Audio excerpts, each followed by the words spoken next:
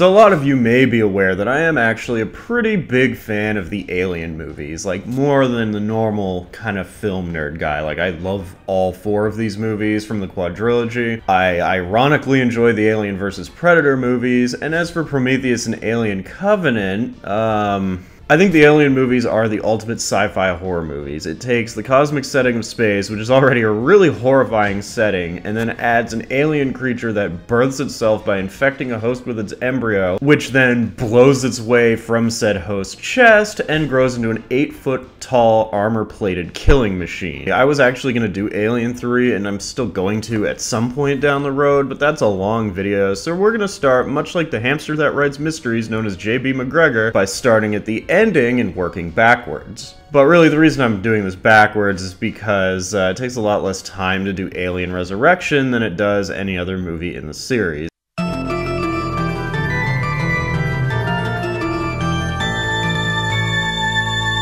And I can focus on it and get like a 25-30 minute video out of it.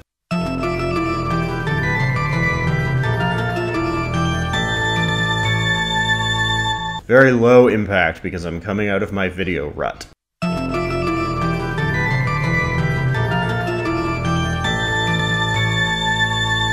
So it's safe to say that after Alien 3 ended on a complete downer, fans were left a little bit unsatisfied. The theatrical version of the movie specifically was a complete train wreck, and it let down moviegoers because there was still a lot of hype coming off of Aliens despite there being a 7-year gap between movies. While all this was happening, Joss Whedon wrote a script that was actually intended to be more of a parody of the Alien series that was never supposed to be made, but somehow he ended up showing it to Fox, and they liked it, and they ended up making the movie and playing it straight. So now the big question was, were they going to be able to get Sigourney Weaver back? Because she really didn't want to do Alien 3, she was not enthusiastic to do that, and from what I understand, you know, part of the negotiations for her returning for that was to have her character killed off. Of course, there is a magical solution to getting an actor to come back to a movie franchise that they had long ago washed their hands of, and as Sigourney Weaver put it, I didn't want to do another movie, but Fox drove a dump truck full of money up to my house, so I couldn't say no. Oh! They drove a dump truck full of money up to my house. I'm not made of stone. Is that truly the foundation for a good movie? To bring back the main character who died in the climax of the last movie via the use of an excessive amount of cash to secure the actress. I wouldn't say it's the foundation of a good movie, but I actually do like Alien Resurrection anyway, despite the fact that it is easily the dumbest movie, 3rd dumbest, 5th dumbest movie in the series, pending Romulus. I'm not gonna go too much into the production because like Alien 3 is just gonna be like a production documentary essentially when I do that one, but the basic idea is Fox wanted to try and bring the franchise back. They wanted Weaver back because it was felt that she was the franchise and they couldn't just make an Alien movie without her, and then they had to come up with a MacGuffin to bring her back because she incinerated herself in 3. So the script had the timeline jump 200 years into the future, and through some blood samples that Clemens took in 3, they were able to clone Ripley. The weirdest decision this movie made, besides the plot itself, was the decision to bring in French director Jean-Pierre Jeunet. He was hired to direct this despite the fact that he had no interest in a career in Hollywood and just wanted to do his French movies. But hey, it was once again a case where the money was just too attractive for someone to say no. Oh! They drove a dump truck full of money up to my house. I'm not made of stone. However, because they have Jeunet in the movie, there's a lot of weird art house moments, but I wouldn't really go as far as to call this like an art house film. Like, it's very reserved, but they do some questionable things with the filmmaking. Questionable in the context of an Alien movie, not in the context of filmmaking. And the whole setup for the script itself is very similar to another work by Joss Whedon, Firefly. It's basically the concept of Firefly, but as an Alien movie. And it continues the Alien series' long-running relationship with corporate satire, this time taking the more 80s Cold War era satire into the late 90s. So let's just dive into Alien Resurrection. So for those of you who are a little bit, more casual with the Alien franchise, every movie in the original Quadrilogy has an extended version.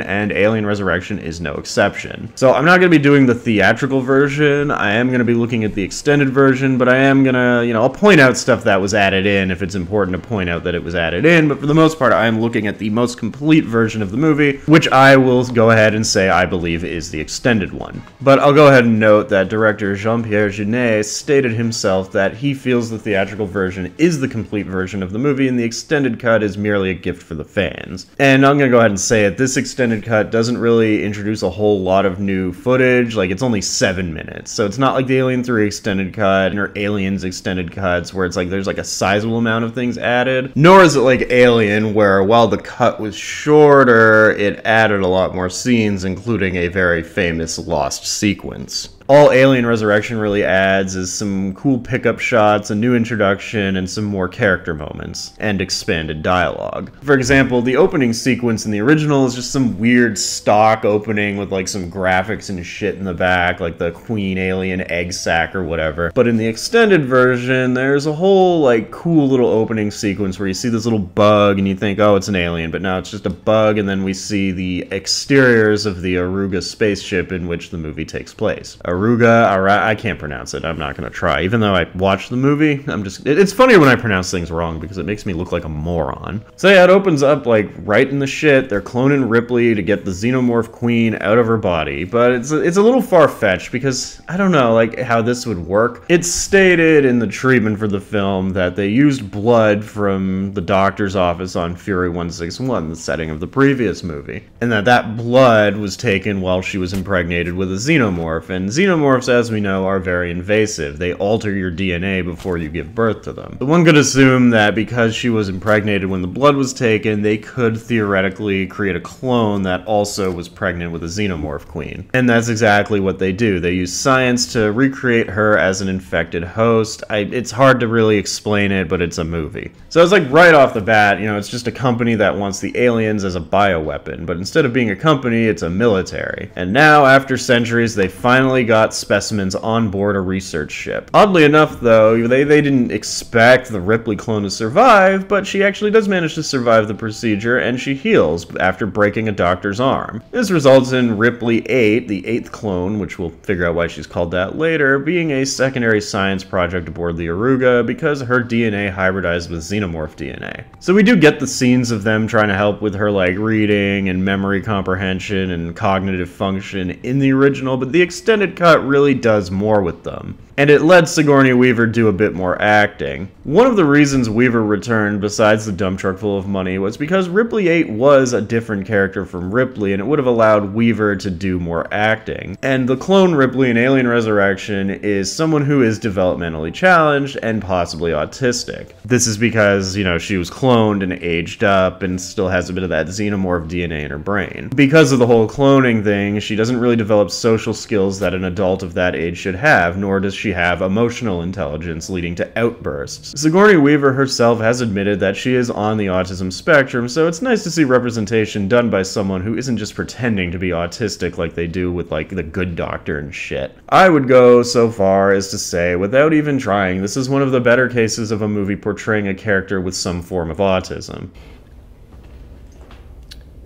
Fork. Fuck. It's fork. And this is shown in the theatrical cut, but there are extended sequences in the special edition that I think work with it a lot better. We get to see Sigourney Weaver do a lot of acting, but with not a lot of dialogue in these scenes, which is always, it's hard to do that, to just kind of act through body language and connect with the audience. But she does it well. There's a scene where they're showing her pictures, and she has to say what they are, because they're trying to get her, like, word association, whatever you would call it, going. And she sees a picture of a little girl that looks kind of like Newt, and a little smile goes across her face, but then she starts getting really sad because, she's got the memories of this person, but they're incomplete. All she knows is that this is someone who once made her very happy, and then, she died. She gets this point across on screen without uttering a single word of dialogue, and that's why Sigourney Weaver is awesome. And trust me, I've said some bad things about the idea of bringing Ripley back for an Alien movie now, because I really wouldn't want to see an Alien movie with Ripley now, because Sigourney Weaver's, like, old. and they killed the character off, like, they could maybe do a follow-up to Resurrection, but we all know they're not gonna do that. They're just gonna do the whole fucking soft reboot thing, and we don't need to see that. I don't think we need to diminish the quadrilogy by doing that. Sure, 3 and Resurrection aren't great movies, but they have great moments like this that I just don't want to see, like, you know, buried underneath whatever crap they would put out as a reboot. I don't need to see Sigourney Weaver showing up like Harrison Ford simply just to get a payday. Hell, she already did it in this, and she did a good job of it, but nevertheless, people tend to forget that Sigourney Weaver went to goddamn Yale for acting. Like, she understands the psychology of a role on a higher level than a lot of actors past, present, and presumably future would. And I'm gonna go ahead and say I have more negative things to say about this movie than positive things, but Sigourney Weaver's performance is not one of the negative things. Another thing that you won't hear me say anything negative about is the cast and the casting and the characters, because the cast in this movie makes up for the cast in the previous movie like 100%. And that's not to say I dislike the characters in Alien 3, but especially in the theatrical cut, very few of the characters really stand out from one another, and it doesn't help that they all have shaved heads and are British. Oh, fuck! Resurrection fixed that problem right away because it has a cast of decently noteworthy names and talented character actors. Sigourney Weaver, Winona Ryder, Ron Perlman, Dan Hedaya, Brad Dourif, J.E. Freeman, Michael Wincott, Leland Orser, and Raymond Cruz, just to name a few. In fact, to name most of the cast. I literally named every noteworthy person in the cast. And yeah, sure, Raymond Cruz wasn't noteworthy at the time, but knowing that he'd go on to play Tuco on Breaking Bad and become very well known certainly makes his appearance a positive when rewatching this movie 27 years later. My god, I'm old.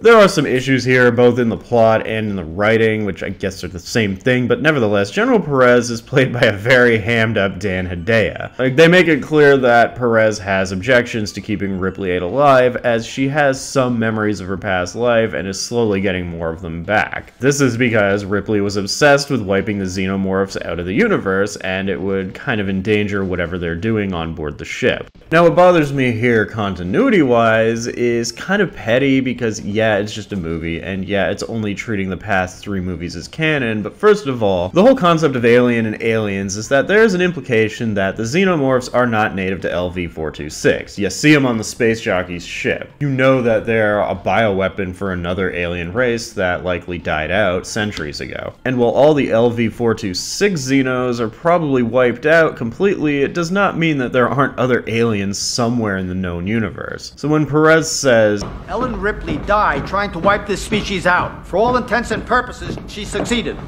it's egregious because chances are they probably could have found another egg site somewhere. It's just, you know, kind of a needle in the haystack thing, I guess. So technically, like, if you go 200 years without finding another egg clutch, yeah, sure, you'd have to resort to the cloning. But, you know, to say that they're wiped out, I don't like this, it bothers me. And, like, there's stuff in the extended universe that implies that they're just, like, out there in the universe, you just gotta find them. Another thing that kind of bothers me is, like, the consistency of what Ripley remembers. So, here's the thing. Memories from a clone is a weird subject. I wouldn't understand the science behind it. I don't think we understand the science behind it. So this is speaking purely theoretically, but I imagine whatever memories Ripley had stopped at the point in which the genetic material was taken out of her. And if I had to guess, the genetic material would have been taken out of her probably when Clemens was taking care of her after the ship crashed on Fury 161. So one could assume that the memories based on the genetic material would not be aware that she was impregnated with a queen, would not have actually remembered the events of Alien 3 at all, and would not be aware that Newt died or that there was a stowaway facehugger. She wouldn't be aware of anything. And I get it, suspension of disbelief. They don't exactly state that she is aware that she was impregnated,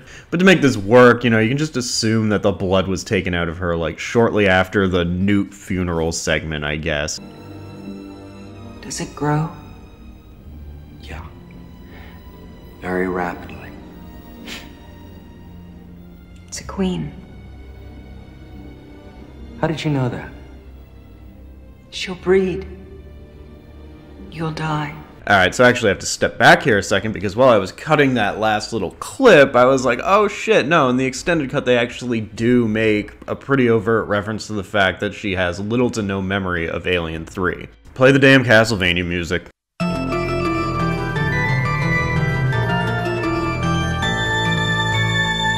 And as for how she's aware there's a queen, well, because she is a hybrid human xenomorph, she is connected to their hive mind, so like, that kind of fixes it, but it's still a touchy thing. I get why they chose to leave this vague. And we're lucky that I like this movie, and I like Weaver in it, and I like the Ripley 8 character, because I would just be picking this apart a lot more if I didn't. Anyway, Ripley is recovering well and is regaining cognitive function, but we see early on that she has some aggression that makes her super strength from the xenomorph DNA a little bit more dangerous when coupled with her emotional comprehension. As mentioned previously, the character of Ripley 8 is autistic. Well, they say that she's freaked. It has connective difficulties caused by a biochemical imbalance causing emotional autism. Certain reactions... Oh, wait a second. And I don't know how accurate that term is, but it works, I guess. Remember, this movie was made in 1997. They did not have the type of awareness of autism that we have today, and quite frankly, this is still more tasteful than The Good Doctor. I am retarded. Some may say that Sigourney Weaver's chewing the scenery in this movie, and while some lines are a bit mud, I think it really kind of pushes the notion that, well, Ripley 8 is a clone of Ripley, she's an imperfect clone with low emotional intelligence and a lack of social maturity, so it works that she hams it up a bit and acts out. I look at Ripley 8 as a much different character, as was intended for this movie. And, 20 or so minutes in, we get introduced to the proto-Firefly portion of the movie, where we meet the scrappy group of space rogues or mercenaries or pirates or whatever. Elgin, Johnner, Hillard, Vries, Christine, Call. Very interesting characters, but sadly, besides Johnner, Call, and Vries, we don't really get enough room to, learn about them. All we really know is that they're space mercenaries who drink a lot and break the rules by sneaking weapons onto the ship, and some booze. I think what little we do get could be considered a highlight of the film. It's clear they don't all like each other, like Johnner is addicted to Vries, Call seems to be protective of Vries, and it's like they're kind of just working together for business purposes. There's no close brotherhood here between the entire group, just certain members. And Christie was actually meant to be two different characters, but they decided to just merge them into one, and as a result we get a cool black dude from the late 90s with dreadlocks and hidden guns in his sleeves. Now the reason there are space pirates is because the United System military needs some live subjects to do their xenomorph testing, and these pirates have some cargo. And by cargo we mean crew people of a ship that were put into stasis and kidnapped to be impregnated by facehuggers. And yeah, it's not Wayland doing the experimenting this time, because Weyland-Yutani went out of business. According to this line of dialogue, they were bought out by Walmart, which is, yeah, this is around when Walmart started getting really big, so it's pretty funny. Weyland-Yutani. Ripley 8's former employers. Terran Growth Conglomerate. They had defense contracts under the military. Oh, they went under decades ago. Get them in way before your time. Bought out by Walmart. I think by leaving the Ripley character as more of a minimalistic blank slate, but by no means skipping on her development, it allows Alien Resurrection to have a cast of supporting characters that are comparable to the Marines and Aliens. Yeah, I said it, these characters are solid and interesting, and are different from the Marines while still playing a similar purpose in being in a situation that they couldn't have possibly prepped for, and you get some pretty good development with them, and they're all very entertaining. Even the non-space pirate characters like General Perez, who's kind of a ditzy and competent, is still an interesting character, especially during his interaction with Elgin. Particularly laughed at this line about Winona Ryder's character Call because I agree with it completely. She makes an impression. She is severely fuckable, ain't she?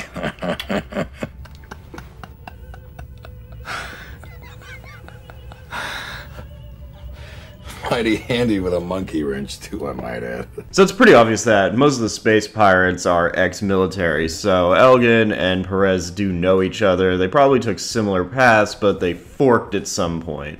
Fuck. It's fork. They have a good rapport because Elgin points out how it's very suspicious how the United Systems military is doing experiments outside of their territory, resulting in Elgin basically being able to leverage Perez into a few days room and board aboard the Aruga under conditions that they're probably going to break within an hour of being there. Not you, nor any of your formidable crew members will go anywhere near restricted areas.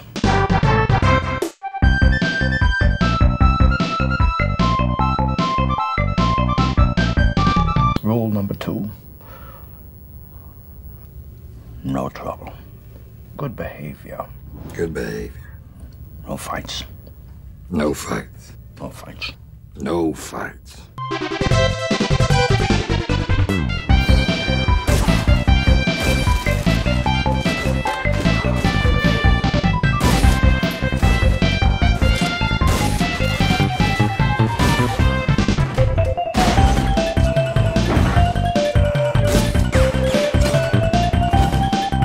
I want to give some credit to Brad Dourif as Dr. Gettyman and J.E. Freeman as Dr. Wren. Like, they are so slimy, it is just a joy to watch them be assholes. Sadly, Gettyman doesn't get as much screen time as he should, but, like, Dr. Wren is just great. They try to do the whole thing, oh, well, we're not the corporation, we're the military, and Ripley is not reassured. The whole purpose of them doing research with the xenomorphs is obviously to have bioweapons, but they mention that the xenomorphs can serve other purposes, which I actually find very interesting, and find it funny that this was never actually brought up as a point in the other movies. Like, yeah, the xenomorphs have a very weird adaptive biology and a strong immune system, and they probably could make a killing for medical research. But Ripley remains skeptical, which is what got her killed in the first place, so shut up, Ripley. After really building up on the whole thing where Ripley has increased strength and durability from the xenomorph DNA, we get a good display of that with the gymnasium fight, which I actually love this scene. Like, it's just her beating space pirate ass. Like, this is the most actionized she's been in the entire franchise, and I'm okay with it. I like Perlman being a fucking asshole here. Like, Ron Perlman is like, he's one of those actors I never really appreciated, but like, every time I see him in something, I'm like, oh man, this guy's great.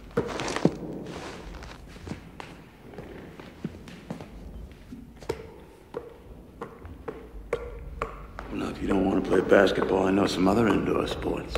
Okay, so they do this thing where Ripley makes a basket, you know, looking away, that whole trick, and they actually allowed Sigourney Weaver a handful of tries to make that basket. And she kept fucking up, so the director, Jean-Pierre Jeunet, eventually said, fuck it, we're just gonna CGI it. However, Weaver asked for a few more tries, and on the very last one, she made that basket. Like, what you're seeing there is not CGI. She actually made that basket. Notice how fast it cuts, and that's because Ron Perlman and the other actors turned to the camera and said stuff like, holy shit, as soon as it went in. So not only did Weaver make a nearly impossible shot to make, but everyone was in such shock that they almost ruined the take. Hey, that rhymed. It's weird, this kind of throws me off. Like, the cargo that the pirates brought in is all hosts for xenomorphs, but it also seems like they already have quite a few xenomorphs already, and we all know the incubation period of xenomorphs in the movies is just like really inconsistent. Sometimes it takes a few hours, sometimes it takes a few minutes, but you know, I'm just going to assume that they already had some and that this is all taking place in a very short period of time. Brad Dourif acts like the fucking lunatic in this movie, and I wouldn't have it any other way. Like, he plays a literal mad scientist who seems fascinated with both Ripley and the xenomorphs. I'm gonna go ahead and say it, H.R. Giger was not happy with the design of the xenomorphs in this movie. It was another movie where they left him out of the design process, and he's quoted as saying that they look like shit. And that's not just like a colorful description, no, he said they actually look like fucking turds. They do look a little different in this movie. They're a lot more fleshy, they're not very biomechanical, and I guess that can be attributed to the fact that their DNA has been corrupted with human DNA, but yeah, I'll agree with H.R. Giger, they do look a little fecal. This scene with Brad Dourif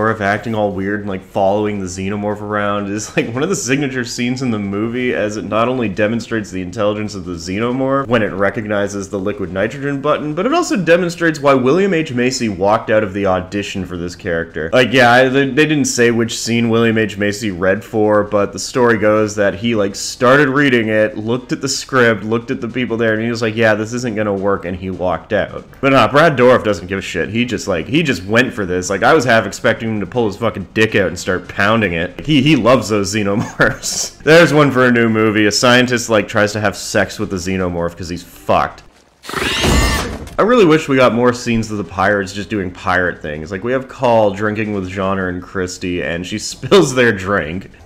Hey man, that shit is not easy to come by. Actually, hold on a second. There are no weapons allowed on board, sir. My own recipe.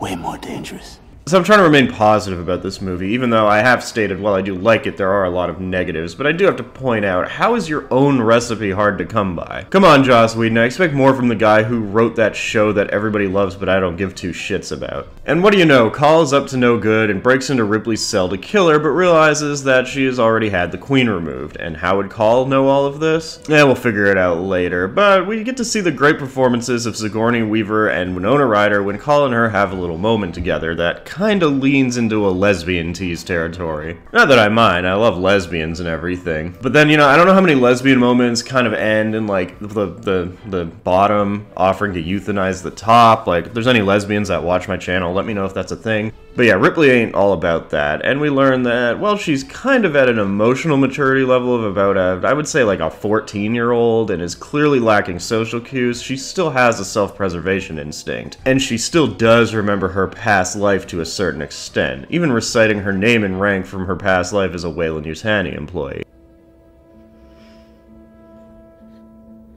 Who are you? Ripley Ellen, Lieutenant First Class.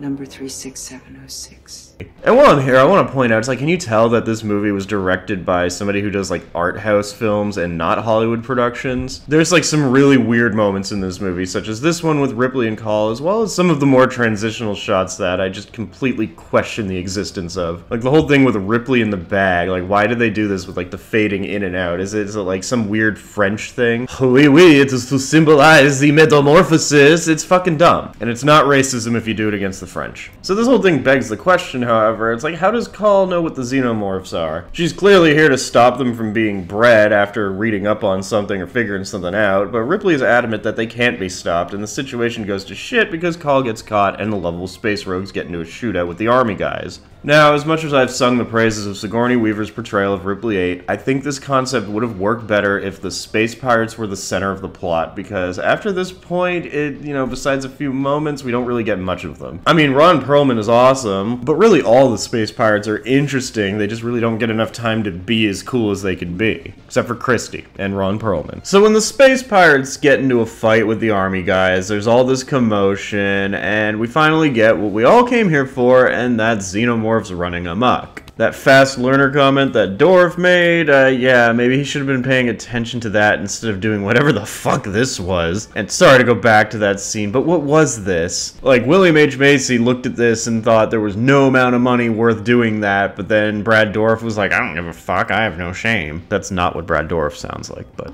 The Alien series has its ups and downs, but it never fumbles one of the key aspects of the xenomorph as a quote-unquote character, and that is that this movie maintains that the Xeno is relatively intelligent and is not just some dumb animal. That's what I've always liked about the Alien, is it seems to have high intelligence and self-awareness. It's displayed in Resurrection not only with the button scene, but when it finally figures out how to escape from its cage by butchering one of its own kind to utilize the acid blood to melt through the floor. I also love this. It's like you just saw the armor-plated killing machine butcher one of its own kind to escape, and you decide to go into the cage and take a look. And it would not be a late 90s, early 2000s sci-fi horror movie if it didn't have somebody getting brutally killed by liquid nitrogen. Of course, Freeze is wandering around the ship in the storage room stealing parts, and he doesn't know what the fuck is going on. But fortunately for him, when he comes face to face with a xenomorph, he has a hidden weapon. Things almost got really ugly there for a second, but this is another thing with the acid blood. They get a little inconsistent with it, because it just like burned through several floors of the ship, and yet he gets some on him and it's just like a mild burning sensation. Now, I'm not a scientist or a chemist, I don't understand how acid works. Like, is it possible that what can burn through a fuck ton of metal on a ship might only cause like some serious irritation but no permanent damage to flesh? I don't know. Throw that in the pile of things about the Alien series that are relatively inconsistent next to the alien's birth cycle. Because yeah, Vreeze is perfectly fine when he gets like a pretty decent sized drip on him, but then like Drake gets blasted in the face with it, and they're like, well, he's dead. And then, you know, going back to Aliens in the same movie, Hudson gets it on his arm, and it's not all that bad. I guess it's like, it depends on how important the character is to the screenplay, how effective the acid is, I guess. Now, I've never understood if Reese was supposed to just be crippled and foreign, or crippled and mentally challenged and foreign, or like French. His actor is French, so I'm assuming he isn't mentally challenged. It's just the language barrier that English isn't his first language, and when he talks, he comes off as a mentally challenged person. Like, I had a friend who thought he was mentally challenged and was like, oh, I like that character. It's a good portrayal of somebody being mentally challenged. But I think he's just like quirky and in a wheelchair. I say if we want to make any decent time, I say we ditch the cripple. No offense, man. None taken. What really bothers me about this movie, reading up on it, is that the whole scene with the evacuation was significantly cut down. Why it bothers me is because, much like a lot of the more positive elements of this film, it just does not get enough time to really breathe and be used to its fullest. There were supposed to be a lot more scenes depicting the army guys trying to deal with the xenomorph breakout. In the script, there was actually supposed to be a whole scene where they attempted to contain the outbreak, which would have played out a little bit like the Marines going into the hive in Aliens. And reading up on it, the vibe I get is, what if the hive scene from Aliens happened on a setting similar to that of Alien? And that would have been really fucking cool, and it's a shame that it got cut out completely. And the whole Alien breakout thing is really done within like 5 minutes or so. Furthermore, I briefly spoke about how Dan Hedaya hammed it up as General Perez and how he's played up as kind of an incompetent goof, but in the script, he was actually supposed to be a badass during this scene. He does kind of get to show that he's not a completely incompetent leader by making sure all of his men evacuated before him. But this is really the first time we don't see him acting like a cartoon character, and it's really weird. However, I will give Dan Hedaya credit. He does take part in what I consider to be a signature xenomorph moment when the xenomorph crawls into one of the escape pods and starts slaughtering people. And I remember the first time I watched this movie with my dad when I was a kid. I hadn't seen the movie before, and when the xenomorph got into the pod while everybody was all locked in, I was just like, oh, that would suck. And in another memorable moment, which the reason this movie is so memorable will be explained at the end of the review, we got Perez seeing off the last of the soldiers, and then a xenomorph comes out and gives him a brainectomy. And I distinctly remember my dad's girlfriend being really grossed out by the part where he like pulls out a piece of his brain and looks at it. And I'll give more credit to Dan Hedaya. He actually sold this pretty well. It doesn't look overly corny. Like, he's got the cross-eyed, he's clearly in a state of shock, and like the drool coming out of his mouth. I think that's what would happen if you took like a traumatic brain injury and survived it long enough to actually like fish out a little piece of your own brain and get a good look at it. It reminds me of like Itchy and Scratchy, but like the disturbing part of Itchy and Scratchy. This whole part is great. I just really wish we got what was written in the script because it sounds pretty badass. But alas, we just, I guess, didn't deserve it for whatever reason. And then we're stuck with just the survivors on the ship. And I don't know if this is them overstepping xenomorph intelligence, or perhaps it's the influence of both the human DNA and having Ripley as part of their hive mind. But it almost seems as if the xenomorphs in this movie are aware that a human would stop to look at a gun, and it seems as if they are setting a trap. Xenomorphs are very smart and they can figure stuff out, but I think setting a trap might be a little bit like, I don't know, that's a bit sus. Oh, and Elgin dies, so I don't have a joke for this. Just like make up your own reference to The Crow or something. This movie gets the bickering between protagonists down so well, and it's such a treat because all these actors are great and they're playing off each other very well. For example, Ripley, having escaped her containment unit, finds the crew and lures the xenomorph away from the protagonists when they're cornered, and you just hear Perlman. And then Ripley blows the xenomorph's head off and joins the crew. And this line by Winona Ryder, it's not as good as the fuck from Alien 3, but it's pretty solid. I could use this in future videos. What the fuck? I really don't want to do this joke because the Nostalgia Critic did it in his review like over 10 years ago, but I really do like Winona Ryder. I think she's a solid actress, and while I don't particularly think she's hot in this movie,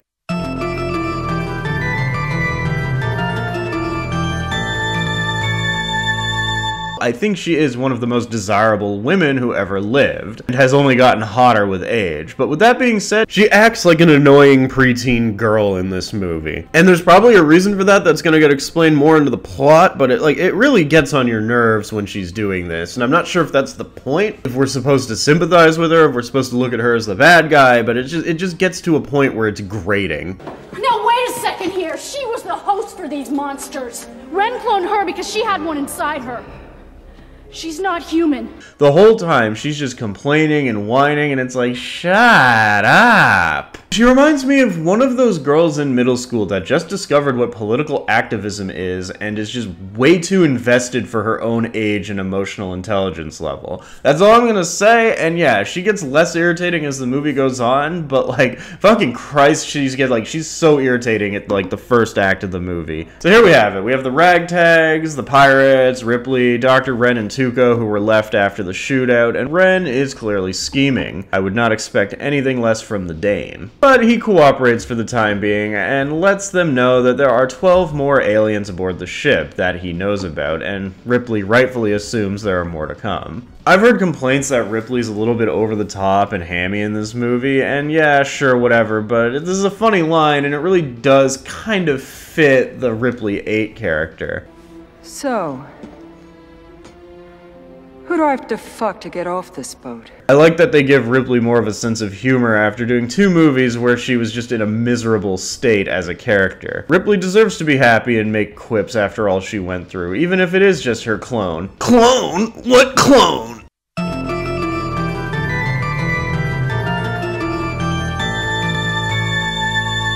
And honestly, once again, Ron fucking Perlman, everybody. I can get you off. Maybe not the boat, but... And the reason they're all traveling together is because after the xenomorph breakout, the ship basically reverted to its emergency protocols and is heading back towards Earth. So they have to get to the Betty, which is the space pirate's ship, in order to trigger the self-destruct sequence and kill all the xenomorphs before they break loose on Earth. So yeah, Vrees finds the crew in the elevator, and he delivers a one-liner that is so bad yet so great at the same time that my cousins and I have quoted it for years and still quote it.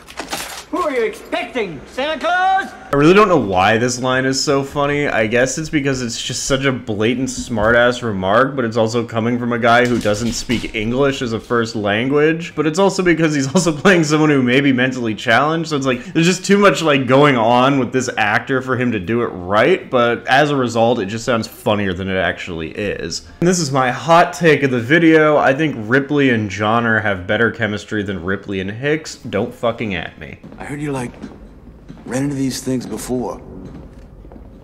That's right. Wow, man. So, what did you do? I died. I complain about them not utilizing the pirates as much, or not showing the military as much, or them not really letting the first act breathe, and yes, that is a problem. But I think another big problem I have with the second act, and as a result the whole movie, is that there isn't really a whole lot of them dealing with direct conflict with the xenomorphs. It has that similar pacing to Aliens, where it's like, yeah, they have a few encounters, but like, in Aliens, it's like they're always a looming threat. In Alien Resurrection, it never really feels like the aliens are that big of a threat. It's actually a problem I had with Aliens too. It's like, why wasn't there just like a periodic thing where like a xenomorph would jump in and they'd have to deal with it? But that's just me complaining, I don't know. But what Aliens and Alien Resurrection do have in common is they at least managed to cover this inconsistency up by having a lot of good conversations and character moments. The problem is with Alien Resurrection is they spend so much time building up to the aliens breaking out and then spend so little time letting the scenario play itself out. Like, the first act of this movie is carried by the setup, and then the second act is really carried by Ripley and the space pirates, but it doesn't really let the audience have fun watching the xenomorphs. But I will say the second act does kick off pretty good, and it has probably the signature part of the movie and one of the best scenes in the movie, where Ripley discovers all of her clones, including Ripley 7, who is still alive somehow. Her teeth are all black, which indicates that she's just kind of been left there with minimal care, but the script actually indicated that she was supposed to have the metallic teeth like the xenomorphs, but they couldn't get the prosthetic to work. Either way, Ripley is understandably upset with this and decides to put her sister clone out of its misery with a flamethrower. And don't get me wrong, this scene is powerful and kind of sad, but that's just completely broken when Call walks into frame with a flamethrower and just like hands it to Ripley as if she just wants to see some sort of suffering for a Ripley clone after her earlier attempt to euthanize Ripley 8. This is followed by like the unintentionally hilarious bit where Ripley just without hesitation just starts torching her clone alive, and it's so brutal that it takes this shocking scene that was genuinely sad and just makes it unintentionally hilarious. Like, that clone is suffering and everything, but it's like, yeah, people may not realize that being burned alive is probably one of the most painful ways to die. And the Nostalgia Critic did this bit, like, you know, he made the little joke at this scene too, but that was over a decade ago, and yeah, I'm old. But really, there was like a number of different ways they could have done this, and it would have kept how powerful of a moment this was. Like, they could have just had her shoot the other clone and then burn everything. But I'm willing to bet it was probably easier to just torch a dummy on the set than to make a gore effect. They really blew the gore effect on Dan Hedaya pulling his brain out, I guess. The Ripley 7 puppet is solid. It's obviously just a rig with a dummy body and Weaver stuck her head through a hole in a table, but it's effective. All the Ripley clones are effective, and really this whole scene is just pretty gross and off-putting, like all the mutated, fucked up clones. It really does add to my opinion that out of all the Alien movies, this one actually manages to be the grossest one in the quadrilogy. It's just disgusting, and I honestly kind of love it because of that. I think the most important part about this moment is that it displays that Ripley is still human, because if she was more xenomorph than human, she'd be really not that upset about this, but she's clearly very upset. It's this display that actually makes Call decide to ease up and stop being a bitch, even punching Ren when Ripley walks away. And ladies and gentlemen, theys and thems, once again, Ron fucking Perlman. It's a big deal, man. Fucking waste of ammo. Let's go. Must be a chick thing.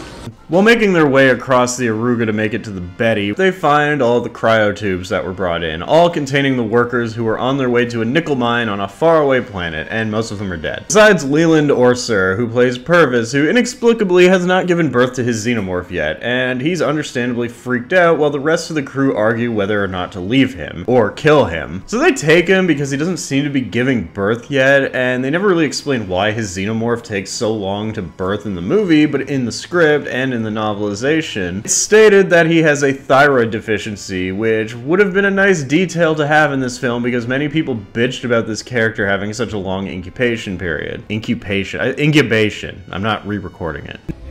What's inside me? No, there's got to be another way. What if we freeze him? What's in fucking inside me? The parasite! Oh, an element. A foreign elephant. Great, he's got fucking Babar living in him. Now, I said the clone scene was like the signature scene of the movie. I would say signature, like, character moment of the movie, but the second act also contains the signature action scene in the movie. In order to get to the docking bay where the pirates' ship the Betty is contained, they need to swim through a flooded deck of the ship. There's a few fun facts within this scene, the first of which is that Winona Ryder was actually severely hydrophobic because of an experience where she almost drowned as a kid. As a result of that experience, she actively avoided swimming for most of her life up to this point. So that look of panic on Winona Ryder's face here is 100% real, and yes, they shot this in a huge tank. Another fun fact is that this scene wasn't even supposed to exist. This was supposed to be a scene where they drove through a big terrarium in like an all-terrain vehicle thing and like a bunch of xenomorphs were supposed to be attacking their vehicle. For budget reasons, they couldn't shoot it, so they came up with the water scene, which I do love this scene. A lot of people look at Alien as being the horror one, Aliens as being the action one, Alien 3 kind of being a return to form with the horror.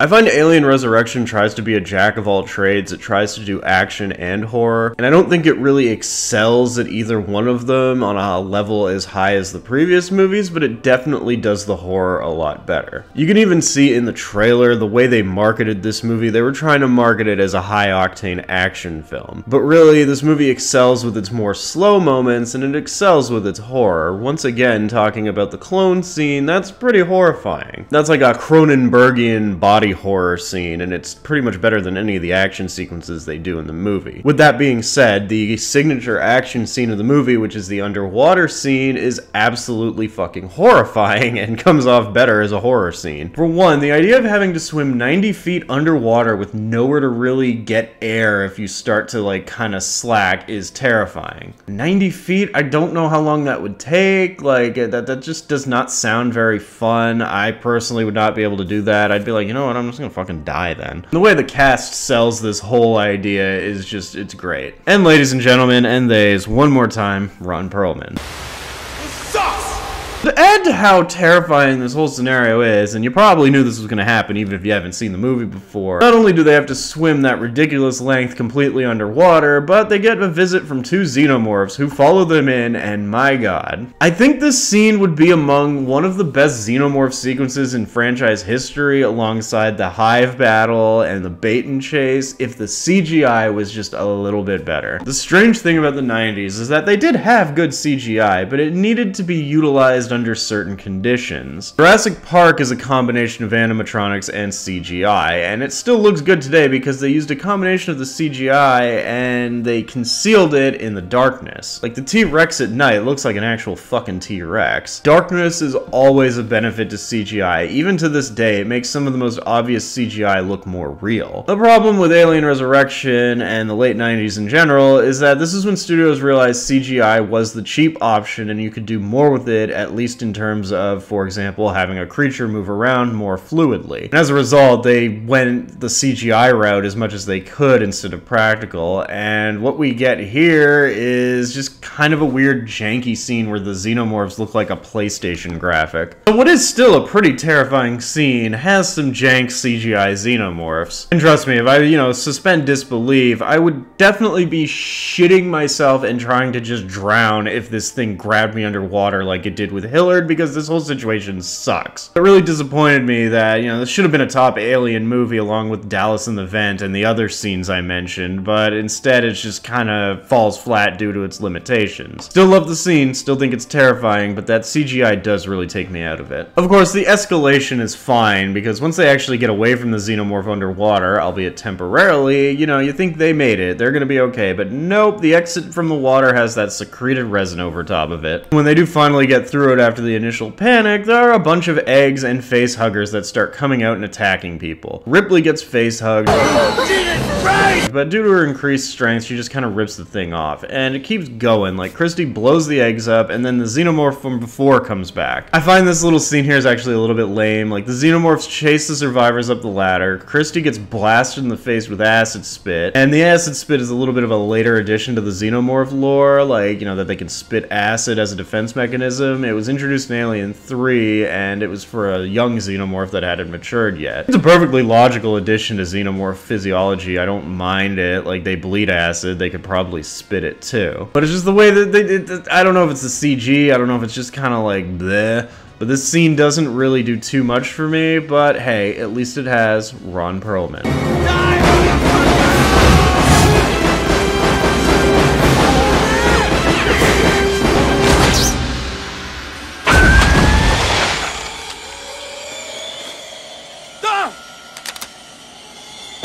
And the final fun fact for this whole scene is that Ron Perlman actually almost died shooting this scene. Apparently he knocked himself unconscious and fell into the water and almost drowned. And I'm glad that Ron Perlman didn't die, because I like Ron Perlman. And to the surprise of nobody, during the whole commotion, Dr. Wren tricks Call into giving him her gun and shoots her, betraying the group. Okay, so this is another Nostalgia Critic reference, and this is the last one I'm going to be doing for this review, because it is a little hacky to constantly reference a past review. But it really doesn't make sense that Christy just, dies. He's hurt, he got blasted in the face with acid, but, he cuts himself off. It's supposed to be this big heroic sacrifice so that Vreese can get up, but it's like, how does this work? Like, he got a little bit of acid in his face. He doesn't look like he's going blind. He's not bleeding out. Vreese got acid on him. He seems okay. So, I don't know, maybe the acid is toxic, but not really. It's just, it's dumb. They should have really thought up a better death for this character. They should have had him get, face hugged or something and then fall into the water. That probably would have made a bit more sense, but let's just move past it. Now, they obviously weren't going to kill off the second build actress midway through the movie, and Call does survive, which I don't know how she got in and around the entire thing, so don't question it. And, you know, it wouldn't be an Alien movie if there wasn't an android, and Call is an android. What bothers me here is that Ripley refers to her as a robot, and considering Ripley's experience with androids, she probably would have known the proper terminology, or at least would have called her like a synthetic or whatever. DeStefano, though, is like nerding out over this. He loves technology, and he starts talking about like what happened to the androids between the events of Alien 3 and Resurrection, and explains that androids started building other androids, and that the whole thing killed the android industry, but a few of them got away. Man, I never thought that I would see one!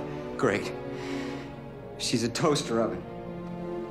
Can we leave now? It also kind of serves to connect Ripley and Call more to each other because, much like Ripley, Call is the last of a dying breed. I kind of do like this twist, even if it's executed a little poorly. Like, they do kind of build it up throughout the movie. We get, like, some small hints here and there. Like, we notice she's pretending to be drunk when drinking with Genre and Christie, and that she's able to snap a knife like she did. Like, you know, that's not easy to do with a knife, even if you have leverage. Like, a human might have bent it, but to completely snap the blade off, like, that's no easy task. She had to have had super strength. I'm sure there's other examples, I just didn't bother to write them down. The only real inconsistency is how Ripley couldn't really figure it out because she has the heightened senses that xenomorphs have. She could tell that Purvis had a chest burster just by looking at him. She would have probably had that ingrained thing that xenomorphs have where they ignore synthetics unless threatened or severely pissed off. Because yeah, they can tell a xenomorph. This is more late addition to the lore, but they can tell. I'm spending a little bit too much time picking at the logic of this very bizarre movie, so again, let's move forward. Call really does kind of chill on the whininess, and I think this is because like the third act was heavily rewritten by Fox. They apparently did not like Joss Whedon's third act. And Winona Ryder and Sigourney Weaver play off each other nice. The characters are all warmed up to each other, and it's nice. A lot of people say there's weird lesbian overtones with the Call and Ripley relationship, and yeah, I'm not gonna deny that you get that idea looking at it, but I always kind of felt that maybe they were going for more of a mother-daughter thing,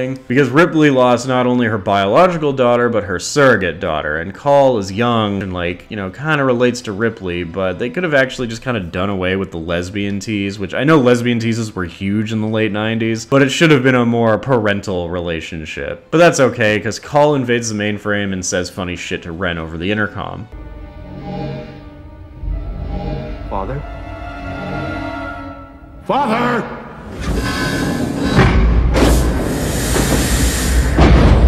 Father's dead, asshole. Intruder on level 1. All aliens, please proceed to level 1. I believe this was another bit of dialogue added to the special edition, but to follow up the earlier part with the picture of the little girl, Ripley does bring up Newt when talking to Call, and she admits that she can't even remember her name. Which is like really sad, like Ripley can't catch a break. Her whole life was full of nothing but fucking nightmares, and now what little positive memories she may have are completely scrambled from the cloning process. And we learn that Call in fact did know about the xenomorphs and was inspired to make sure that they never get used by the United Systems or anybody. So in the script, this was also cut from the movie. There was initially something that actually kind of connected Alien Resurrection to 3 a little bit more. In the novelization, Call was inspired by a book titled Star Beast, itself a reference to the working title of the first film. And Star Beast was supposed to be the account of the events from Alien 3 as written by the character of Morse, the sole survivor of the Fury 161 incident. This was left out likely because they wanted to try and help people forget about Alien 3 as much as possible, but it is a neat little piece of trivia, and I choose to look at it as canon. So Ripley is still mentally tied to the Hive, and she ends up falling into way more xenomorphs than 12, but, you know, when you think about it, there were a lot of people who got snatched up during the outbreak, so I'll forgive Ren for his bad counting. Then we get to the most ridiculous part of the movie. Well, no, it's not really the most ridiculous, but it's still pretty out there. Purvis gets shot by Ren, who was on the Betty somehow, and it triggers him into going into labor, so to speak. Now, usually the xenomorph birthing process is extremely painful, and it's almost like paralyzing to the person who is suffering it. They go into convulsions, they thrash about. So Purvis gets up, freaks the fuck out, beats Ren half to death in what I can only assume was just some huge adrenaline rush, and then holds Ren's head in place while the xenomorph bursts through his chest. And in bursting through his chest, it also goes through Ren's head. It's so over the top and needlessly violent that I kind of love it. This whole sequence sequence makes literally no sense whatsoever, and I think that just makes it better. That, my friends, is the wonder of film. There's a spectrum of how far things can go before suspension of disbelief is just impossible. This scene, I call this the Super Mario Bros. Equation, because you know how Mario in the Mario Bros. Game, like, he runs across and then ends up on the other side? Basically, imagine there's like a scale and a needle, and it goes so far into stupidity that it just comes back around the other side and ends up at the top of, like, the awesome scale. It's just, my god, I love this.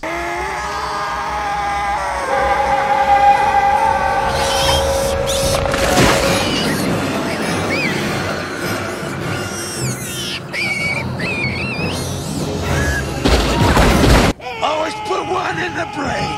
Well, on the plus side, Brad Dourif is back, and he's acting as crazy as ever. But on the negative side, you know, I really don't like this aspect of the movie. Like, the Queen morphs into some weird second stage due to Ripley's human DNA, where she grows a womb and gives birth to a weird hybrid alien xenomorph human thing. I know alien and xenomorph are the same thing, but just move past it. Promotional materials refer to this thing as the newborn, and the newborn kills the Queen because it sees Ripley as its mother, and then it bites Brad Dourif's head off. This thing's just, like, gross looking, and it kind of goes with the whole gross feeling that this movie has as a whole. But what if I told you that initially the newborn was supposed to have fully formed human sex organs on it? Like, the animatronic of this thing actually had a dick and a vagina, but Fox had to step in and be like, okay, no, digitize that out, and so they did. I previously mentioned that the whole third act of this movie was heavily altered. Whedon submitted 5 different drafts that had the crew dealing with a large-sized white alien that would have climaxed on Earth, but Fox didn't like it and eventually just rewrote the entire thing themselves. As a result, it feels a little bit disjointed from the rest of the movie. It's not terribly bad, but it does kind of wrap itself up pretty quick. The ending is not great. I don't like that they killed DiStefano off because he was a cool character, even though his death is pretty gnarly. And then Ripley, despite not wanting to do it, kills the newborn by causing it to get sucked through a piece of glass she melts with her acid blood. It's sad because, like, they actually have the newborn speak and it emotes, and it is partially human and self-aware, and clearly Ripley feels bad, but it's one of those things where it's like, it had to be done. I mean, I will give it credit for subverting several tropes that are present within the Alien movies. For one, usually the xenomorph just gets kind of spat out into space, you know, not really painful, whatever, and you're cheering for it. This, you're seeing a poor creature, probably with the mind of a child, that has self-awareness, getting, like, brutally sucked out of a ship, and it's like, oh yeah, and then you just start really feeling bad, because yeah, like, you think about it from Ripley's POV, the thing thinks Ripley's his mother, Ripley has a connection to the xenomorphs, and it's just, like, dying this slow and horribly painful death, although I don't feel too bad because that thing killed DiStefano.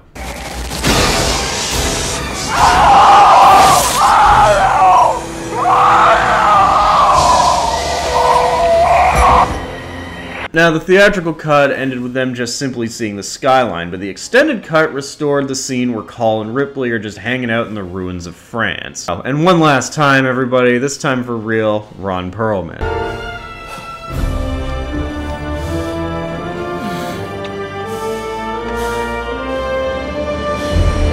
All I really have to say about Alien Resurrection is it's a very bizarre movie. It's fucking weird, it's a little disjointed, and conceptually, it's pretty out there. There are plenty of issues with the movie. Most of them revolve around it being kind of dumb and, like, having too many cooks with the story, but, you know, while it's not great, it's not the worst one in the series. I wouldn't even really call it the worst one in the original Quadrilogy. I think I would throw that dishonor onto the theatrical version of Alien 3. For all its flaws, it has some great characters, an amazing cast, some very entertaining moments, and is generally well made aside from a few minor flaws in the production. I really don't dislike any of the movies in the Quadrilogy. I have opinions on all of them, both positive and negative, but all in all, they're all pretty watchable to me, and Alien Resurrection is very watchable. What if I told you I used to really not like this movie? Like, I had an irrational hatred of this movie, and I still to this day can't understand why. I think I was really hung up on how it was kind of really dumb and has all these weird moments, moments, and trust me, I'm not a fan of the attempt at the artsy scenes or the newborn. I truly think the main contributing factor as to why I once hated this movie was that it aired on cable so much when I was a kid. The Space Network, Space Channel, whatever they called it, used to do this thing, you know, where they showed a movie every weekend, and I've mentioned it before. It was called Movies from Space. I saw a lot of movies I really liked on there for the first time, including some of the other Alien movies, The Blob, The Fly, and, you know, a few more. The issue is, like, near the end, I think they were losing a lot of rights to movies. They were getting ready to wrap up the whole concept of movies from space, so they aired Alien Resurrection and Alien 3 a lot. Now, 3 was saved by the fact that it had a much more extensive extended edition when I got the Quadrilogy box set. Like, it was basically a whole new movie. But while Alien Resurrection's extended cut did add some much needed character moments and dialogue, at the time, it didn't really do anything to fix my perception of it. I'd simply seen this movie so many times that I was just completely sick of it, and it took a long time for me to become unsick of it. I'm a firm believer in the fact that the Alien series is pretty open to a lot of different ideas, and that pretty much anybody with any inkling of creativity could make a good Alien movie. Besides Ridley Scott, oddly enough, because ugh. 10 years ago, if you would have asked me my opinion on Alien Resurrection, I would have said it's stupid, it's dumb. All it was an attempt to do a box office cash-in, and it was just your average dumb late 90s summer movie. But looking at it now, I really do like it for what it is. It's so far removed from the timeline that, you know, it doesn't really interfere with anything, and we get to see Sigourney Weaver fight aliens one last time. Do I think it's a bad movie? Yes, but it's like fun bad, and it does have some genuinely cool moments, and I accept it as part of the Alien canon. Could it have been better? Sure, but it could have been much worse. It could have been Prometheus or Covenant. Contemporary critics have labeled Alien Resurrection with the dreaded popcorn movie allegations, which I don't like that term. It's the implication that, oh, you know, you go for the popcorn. It's like, no, I don't think Alien Resurrection's like that. I think the problem with Alien Resurrection, first and foremost, is how much they chopped out during pre-production. I mentioned that there was supposed to be more with the army guys. There was also supposed to be a lot more xenomorph encounters, which kind of addresses the earlier claim that I made of the xenomorphs not being presented as that much of a threat in the midway point of the movie. But sadly, Fox was going on the whole spend less money, make more money thing, and as a result, we got what we got. I think what happened was this movie was intended to be more actionized, but due to the cuts in budget, they decided to go for more of a horrors of science type thing, and this is seen with the whole clone scene. Following that up with more claustrophobic horror, but adding in high-octane action whenever they could. The sad reality is, I think the movie's critical reception is probably because they cut so many of the character moments out. Like, the little bits that they have in this special edition do improve that, and I actually do really like this movie because of it, even if it is severely flawed. For a while, Alien Resurrection became kind of like a punching bag for this series. Like, it was always looked at as like the shark jump one or the bad one, which is really funny because the theatrical cut of Alien 3 is far worse. I have noticed that fans have kind of turned around on Alien Resurrection over the years. I think that's because of Prometheus and Alien Covenant stinking up the franchise. But at the time, yeah, this movie kind of just came and went from the box office. Like, I just remember seeing some bus ads on the TTC a few times, and I didn't really see it until it aired on television. I didn't even see a trailer for it, I think, until I got the box set, and I'm looking at this trailer, I'm like, wow, they really marketed this as an action movie, and it just wasn't, and that probably contributed to some of the negative reactions to it. But as it stands now, I think people kind of just look at it as it's okay, but I think it's a little bit better than okay. It's really fun. It's really the last time that the Alien franchise ever felt like the Alien franchise, which kind of reinforces my opinion that Ridley Scott is not the Alien franchise. I think overall my main issue with Alien Resurrection is that it tries to play itself like an action movie, but it just does the horror so much more effectively. And it's also like the most violent movie in the quadrilogy. Like, you see a lot here. I was discussing with a friend the whole quadrilogy, and he mentioned, it's like, yeah, it seems like in 3 and 4 they were going more for the violence, because like, yeah, 1 and 2 are violent movies, movies, but they're not over the top. And the movie comes off as a little bit overproduced, but it under-delivers, and I attribute this to them for some reason getting a director who, for all intents and purposes, was not suited for the job. That's not to say Genet did a poor job directing it just didn't really seem like his forte, and it's clear he wanted to focus more on the characters and the dialogue than the alien carnage. But in a movie like this, you need to have a balance of both. Do I think this movie gets too much flack? Yes, because it's treated like it's this awful bad movie, but the thing is, it was derived from a parody script, and they simply just decided to play it straight. This is the same year that Starship Troopers came out, and for some reason nobody got that it was a fucking satire. Resurrection is flawed and sometimes stupid, and obviously the director put a weird spin on it, but it doesn't pretend to be anything on the level of the first two. It's nowhere near being like the worst sequel ever made like some people make it out to be. And I would argue that when viewed alongside the rest of the quadrilogy, it fits in perfectly. In fact, it's actually a good bookend to the quadrilogy because it does make some pretty good callbacks to previous movies. It calls back the first movie quite a bit, like the ship setting, the design of the Aruga's interiors, which does kind of channel the look of the Nostromo. A funny little reference where the computer is called Father, whereas in Alien it was called Mother. It did a good job of adjusting the overall feel of the Alien movies to the late 90s, and it does carry on the legacy of Alien being a series that plays off of corporate and government corruption. A lot of people like to look at this movie as a what if, but nah, it's canon. It's so far in the future that it can't possibly interfere with any other movie they decide to do in the future. And maybe that's why people have kind of gone easier on it in recent years, especially since Ridley Scott's Alien movies that he's done recently have been garbage. Now, one last little thing I want to throw on at the end of this is that there was a licensed video game based on this movie, and it did come out 3 years after the movie came out due to production issues, but it was extremely noteworthy in that it was the first dual-stick first-person shooter game, which revolutionized the whole concept of the first-person shooter. That's right, an Alien licensed game made by Argonaut Games, who made Star Fox, was like the grandfather of the modern-day shooter. That's neat. But all in all, I love this movie. There's no denying it. It's so good, and yet so bad at the same time. So what did you think of Alien Resurrection? Did you like it? Did you hate it? Do you maybe want to reassess it based on some points that I brought up? Let me know in the comments. And holy shit, I am not doing a video this long again for a very long time, until I do my 3-year anniversary video, which is gonna be like probably just as long, if not longer. So